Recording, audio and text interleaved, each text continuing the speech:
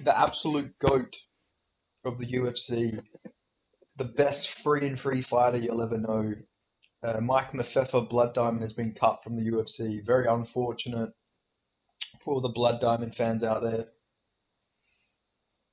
You know, everybody was really, thinking this guy was going to make a run after that loss to Charles Radke. We all thought it. Nobody, maybe some of us weren't brave enough to say it, but Blood Diamond was on his way to getting to Leon Edwards and shocking him with a fucking 5 second drunken head kick KO. But instead, the UFC, not realizing potential of these fighters, has once again prematurely cut a fighter. In real talk though, before people actually think I believe these things. So Blood Diamond's been cut. Very unfortunate for him. He went 0-3 in the UFC. Yeah, definitely, definitely not the greatest run in UFC history. It is shocking that he did last as long as he did, if we're being honest. Like but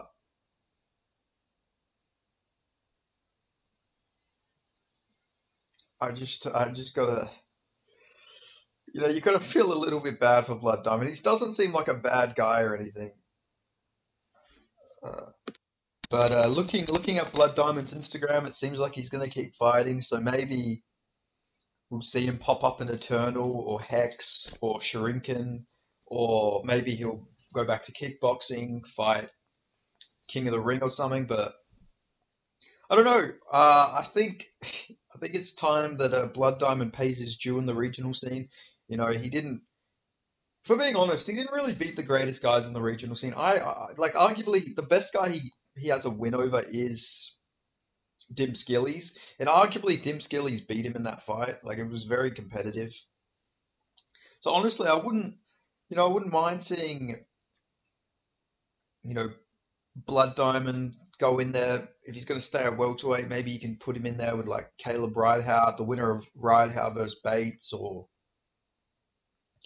maybe, you know, I don't know. Blood Diamond could probably make lightweight. Why don't we just thrust him into a fucking title fight against Quillen Salkill just for shits and gigs or something? Let's build up some prospects with a Blood Diamond. Obviously people aren't thinking Blood Diamond's like the greatest fighter in the world, but he does have former UFC fighter Blood Diamond attached to his name. So he's going to be a wanted man on the regional scene. Anyone is going to want to use him to big up their name now. Like he's going to have a target on his head now on the Australian and New Zealand regional scene. Like people underestimate how big it is getting a win over a former UFC fighter. It doesn't matter how bad they are. If you get a win over someone who was in the UFC, that really does shoot up your name.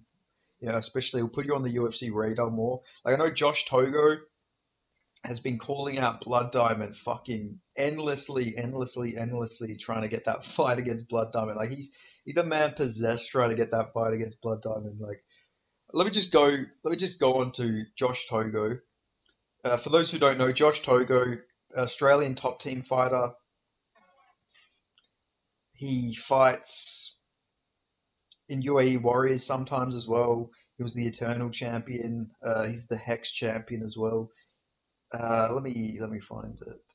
Let me put this left hand on Blood Diamond's chin at UFC Sydney in September. Uh, what else? I think there was another one. I'm going to cop a lot of criticisms for this one. Correct me if I'm stepping out of line. This isn't a call out. I'm doing this with the utmost regret. I'm throwing this out there and observing if that makes a lot of sense from a fight analyst view. Blood Diamond is 3-2, UFC 0-2, and I'm imagining he's looking to get a spot on the UFC Sydney card. I'm 12-4, and I'm undefeated as a welterweight in my career, 6-0. I'm not trying to jump the gun of the other welterweights above me in the Oz rankings as they deserve a shot too. This fight makes a lot of sense. Stylistically, this is a perfect matchup. We're both unorthodox strikers who like to keep the fight on the feet. A perfect fight for both of us. We haven't had the best of luck in our previous fights, but he's basically looking to stay in the roster. I'm looking for a way in. He also, I think the fight was one of I'm still coming for you too, Blood Diamond, whether you've been cut or not. I don't give a fuck. Pick a promotion. I'm there. Like, he just endlessly, all of his Instagram posts for a while were all just fucking calling out Blood Diamond. Is there another one? Then there was also this video that I have to bring up.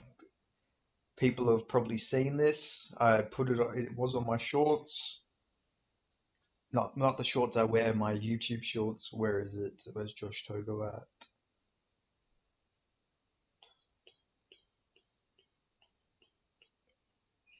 Any second now. Any second. Hold it. There we go. Oh. Finished watching Blood Diamond's fight, and This was after the Charlie Radke fight, just for an FYI. in my honest opinion, the guy fucking sucks. His fucking striking sucks. His takedown defense sucks. His cage defense sucks. Everything about him is so shit. And they let cunts like that in the fucking UFC because he was 3-0 in the regional circuit. At least a few more fights first. You know, build yourself up and then get signed. But look, we all know why he got signed. It's a no-brainer. But now he's 0-3 in the fucking UFC. And he's definitely going to get cut, bro. I'll fight that fucking cunt on any fucking promotion in the regional circuit. Just to show how fucking shit he is. That's a fucking sped. So he wants that fight. He wants to fight him at welterweight. Blood Diamond, you know, he's got a name now. He's going to keep fighting, which, you know, it's smart. If you're a former UFC fighter on the regional scene, that holds a lot of weight. You can, you know, you don't have to be like a fucking undefeated, you know, maybe lost like your last 2 fights and then you got cut. Like, you don't have to have a great record in the UFC. Just fighting in the UFC once, just forever you'll be known as a former UFC fighter. You know, like that having that title is actually massive for you on the regional scene. Like, it's bigger than people realize, especially on the Australian, New Zealand regional scene where, you know, there isn't a lot of former UFC fighters. You know, a lot of them, they go to the UFC and then that's after that they call it quits for their career.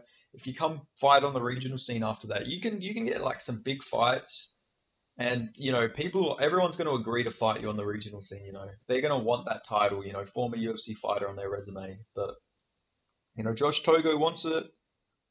I don't see why not. I feel like it makes a lot of sense. He's calling for the fight. He's a striker. You know, we literally seen Blood Diamond get mauled by grapplers. I mean, he did get beat up on the feet, but like, you know, they gave him grappler after grappler. Maybe Blood Diamond's striking is really good when he's not having to worry about a takedown threat. Maybe, you never know. But you know, it'd be interesting to see what happens for Blood Diamond on his when he's back on the regional scene. Maybe Blood Diamond goes on a run. You know, maybe he makes his way back into the UFC. I don't think that will happen personally. I think there's a lot of guys on the regional scene better than Blood Diamond, but you know, he's well within his rights to prove me wrong. I'll happily be proven wrong, but I guess we'll see what happens for Blood Diamond. Now he's out of the UFC. Hopefully he doesn't take too much time off. You know, he's not a spring chicken by any means. I mean, he looks older than, how old is he? He's like 35. Like, he looks older than he apparently is.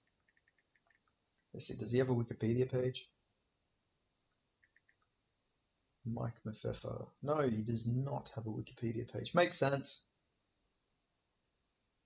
How old is this bloke? I think he's 35 though. They'll have his age on Tapology. Yeah, 35 years old, yeah. He's 35, he looks older, but you know, if he's gonna make anything of his career, he really does have to, like, it's now or never for this bloke. Like, generally it is now or never, so if he wants to, he needs to get on with it, in my opinion. But yeah, that's all I've got to say about that. You know, I wish the best for Blood Diamond. You know, he doesn't seem like a bad guy by any means. He's not the greatest fighter in my opinion, but he does seem like you know, he seems like a genuine guy. He actually seems really nice. I've heard a lot of good stories about people I know that know Blood Diamond. Like, apparently is actually a very nice guy, but yeah, his style, very interesting style. Maybe it's going to work out for him on the regional scene. You know, his takedown defense was looking better and better every fight, so maybe on the regional scene he's not going to get taken down, but a lot of good strikes on the regional scene too. So it'll be interesting to see what's next for old Blood Diamond, the GOAT, the absolute GOAT of MMA. But yeah, that's all I've got to talk about there. Thanks for watching. I'll see you guys in the next video.